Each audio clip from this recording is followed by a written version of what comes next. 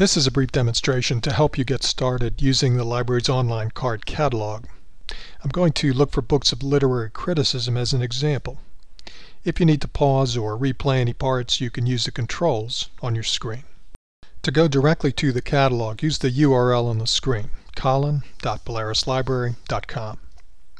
There's a link to the catalog inside CougarWeb on the Library tab and also on the Library page on the main Colin website, www.colin.edu.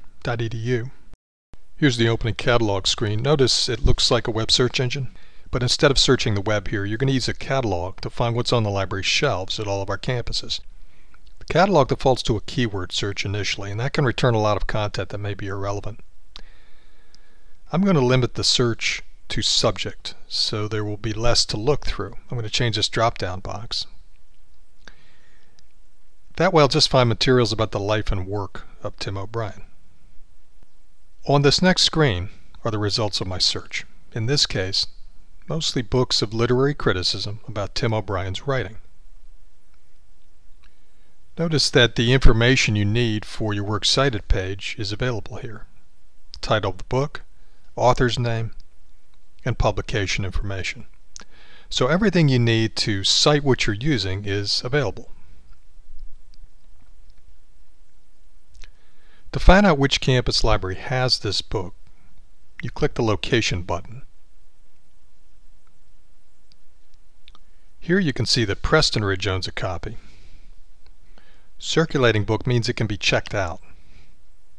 And the call number is how you find it on the shelf. Colleges and universities usually use the Library of Congress call numbers. They look a little different than a Dewey Decimal number you see in a high school or a public library. Copy it all down from the letters to the date, and then you can go to the shelf to find the title. And the good thing about literary criticism is that once you find the right place on the shelf using the call number, books written by the author as well as about the author are all in the same place. So biographies, literary criticism, along with what the author wrote is all there, so you don't have to go all over the library looking for what you need.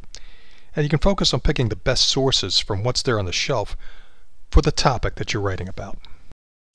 If you have any questions about Colin Library online resources, feel free to contact me. Good luck with your research. If you need proof that you viewed this tutorial for a lab credit or other assignment, you can download or print a certificate of completion at the URL on your screen.